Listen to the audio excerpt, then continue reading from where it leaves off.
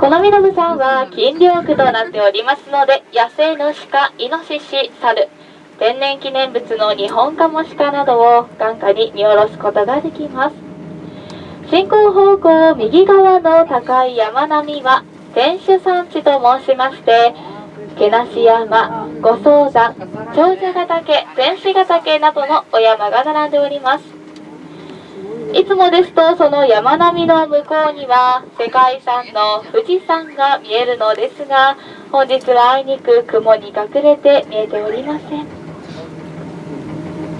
谷の向こう側、杉の木の並んでいる山の尾根が奥の院への参道でございます。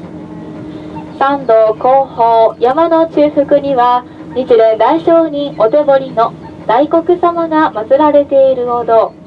赤いお屋根の参考堂がございます。お客様にご案内申し上げます。本日より身延山山頂にて展望足湯がオープンいたしました。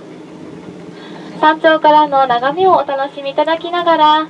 心と体を癒してみてはいかがでしょうか。また、展望足湯のご利用料金はお一人様100円、午後3時までご利用いただきます。タオルなども売店に販売しておりますので、ぜひご利用くださいませ。山頂売店身延屋では、お客様の福を願いまして串を切ります名物串切り団子やカップアイス、甘酒などございます。またおすすめ商品といたしまして、季節限定商品甲州生の本ぶどうを使用して作られた幻のお菓子月の雫をロープウェイのオリジナルパッケージにて販売しております。その他人気商品のまろやか干し梅をはじめ、ぬれせんべいや緑茶の雫などロープウェイ限定商品も多数揃えております。どうぞご乗車記念、ご参拝記念に合わせてお買い求めくださいませ。お二階展望食堂では、ご当地の湯葉を使用した湯葉丼、湯葉カレーをはじめ、オリジナルメニューも豊富に揃えております。ぜひご利用いただきご賞味くださいませ。